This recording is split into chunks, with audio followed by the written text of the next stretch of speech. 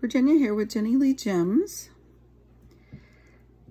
I had someone asking me again how I mark my basket bottoms.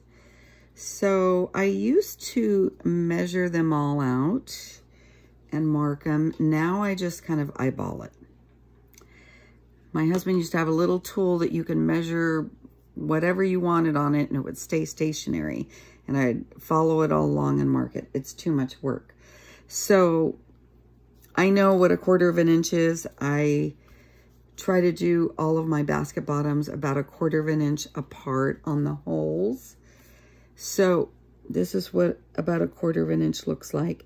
Now, if it's a different type of bottom that necessarily you don't need them that close together, these are a little bit further apart, about 1/2 inch.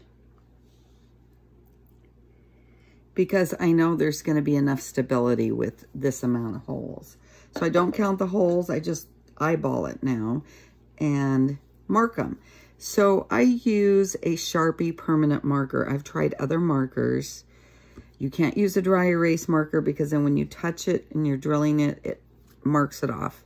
So these stay on long enough and they don't smear that you can get them drilled.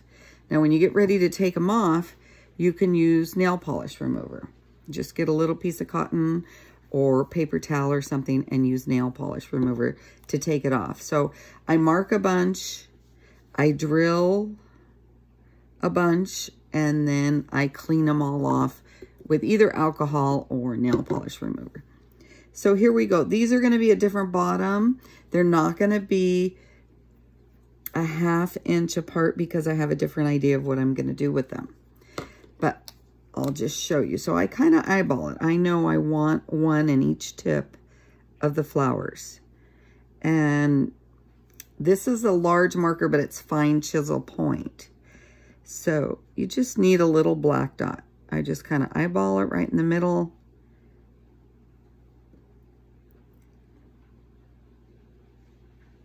And I'm going fast, but I'm going to double check it. So I'm about 1/4 of an inch away from the edge. Now you can drill closer if you want, but I don't take any chances on my drilling. Especially if you're doing agate slices. So I just want the holes drilled very close to the edge. Now see, this isn't going to smear. You could touch it right now. It dries really quick. Other types of markers smear. So that's what I want for this. Now I'll hold it back and I'll look at it and see if anything's off. If anything's off to my eye, I'm going to go ahead and wipe it off and start over. So here's just a regular round bottom that I started drilling, and I did it, or I'm sorry, that I started marking, and I did it freehand as well.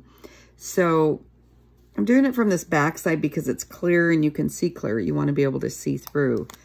So I'm just going about 1/4 of an inch all the way around. And you see I have a cloth underneath. It's like a little jewelry cloth that I use when I'm doing beading. I do that so that I could see clear through and see, just get a better eyeball view of it. So I just sit and mark them all. I'll mark a whole group of them. I drill in groups. I resin in groups. And I mark in groups. Because if you're pulling the equipment out to do stuff, you know, you might as well do a bunch of them. So see, it's all marked. Then when I go outside to drill, I can just use my drill press and pull down. So now here's a little small hams a hand I did. So this is a small basket. I'm not worried about it being attached a lot of places. So I'll probably go about 1/2 inch, just eyeballing it.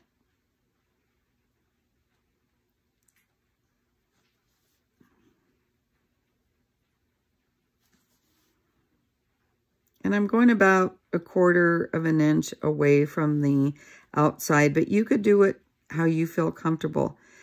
You have to be aware when you have something that's this close to the edge, you got to go pretty slow drilling because you don't want to hit this is a clay bottom, and you don't want to hit what's in the center. And again, with agates, you have to be very careful because it could crack. Okay, thanks for watching.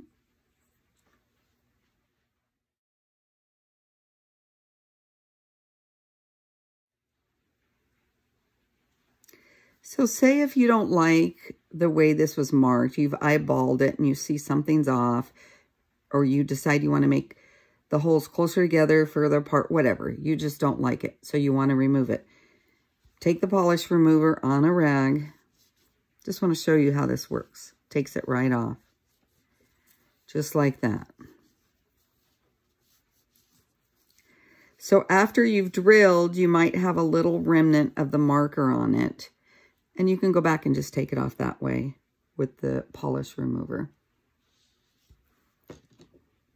So pretty much any surface takes it right off. But look how quick it dries. It's not smearing. I've used some other markers and it just doesn't work well. So hope that helps. Can't wait to get these drilled, but I don't have time right now. So I hope you like this little video and I hope it helps. I'm looking forward to making more for you. Make sure to subscribe and like. Thanks a lot.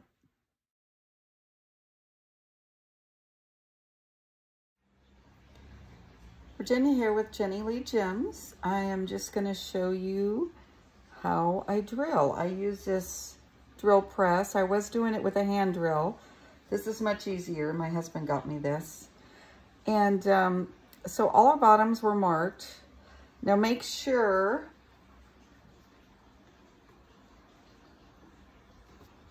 that everything's very secure before you start. You want to make sure that this isn't, when you start it, it's coming straight up and down. It's not wobbling sideways or you're going to mess up your bottoms.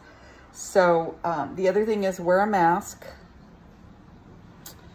Wear glasses or goggles to protect. I wear an apron over. Sometimes I wear gloves. Today I'm not because I'm not drilling that much. I'm just going to do a little bit. But a lot of times I wear gloves. It just kind of keeps all that dust off. Now, the resin I use is art resin. It's non-toxic, so it doesn't have a really bad smell or anything. So we're just going to go ahead and line up the drill with each of these marks. Now, they're dark enough you could see them. I put a white background behind so I can really see them. It helps. This one needs to be changed. I haven't changed it for a while, but I just put a little foam mat in there. And then you just go to town drilling. Line it up, go straight down in.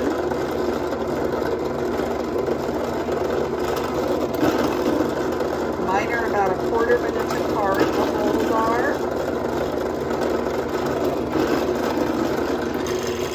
Just gonna go around a little bit. And then when I'm done, I have a little catch-all here and I brush everything off. And you get clean holes.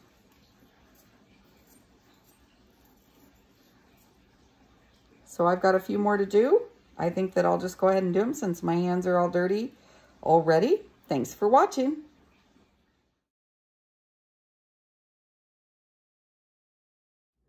Okay, I finished drilling all of my basket bottoms. I usually do it in groups because I get dirty and I get tired of standing there. I take breaks here and there.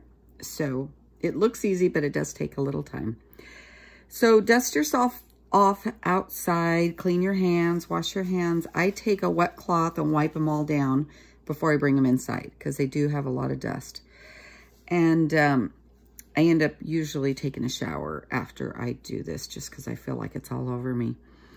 So I want to say hold your bottom secure when you're drilling because you don't want it flipping around. Make sure that it's totally dry, the resin is totally dry, because if you start drilling and it's a little gummy, it's going to gum up your drill.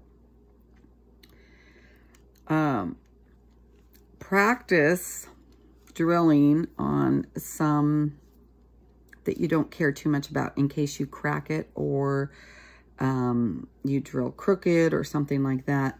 Now this one, the drills are pretty close to the center.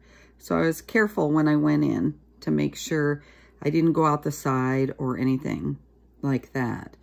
If it's a bigger piece, it's not as big as a worry. But when your center's really close and the resin's really close, you got to go really slow and make sure you don't crack anything. I've cracked several agates that way. Be sure the resin is dry. Make sure you clean everything up. And I'll just show you what I do next. So I've wiped them down with a damp cloth just to get the resin remnants off, all of the splatter.